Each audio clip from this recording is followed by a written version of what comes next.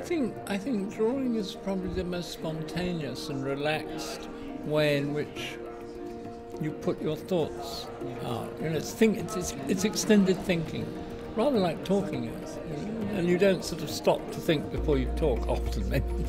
And one just doodles away. I mean, I think that some of the modest drawings are the most important ones, where you just sort of say, well, why don't we do it like that? Or you could do a thing here, you know? Rather than, I think there's another form of drawing which is sort of showing your accuracy of observation.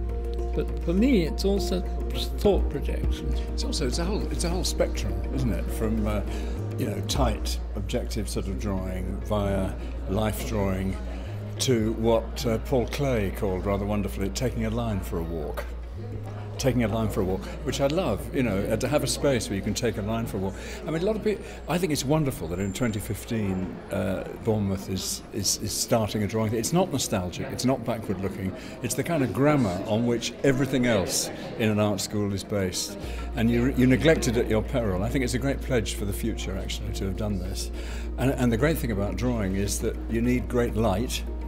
And the great thing about this building is it's got the most fantastic light, not just a huge window, but sort of mysterious light coming in through the entrance and all the rest of it. I think it's going to be a huge attraction, and it very much goes with Bournemouth's independence and small scale, face to face, independent arts university. It's sticking its standard in the ground and saying we believe in these things because they're important. And I think symbolically as well as actually, it's a big moment for Bournemouth actually. And I think it's also interesting in that it's a college that has made a great statement in having a very wide variety of types of creative artists.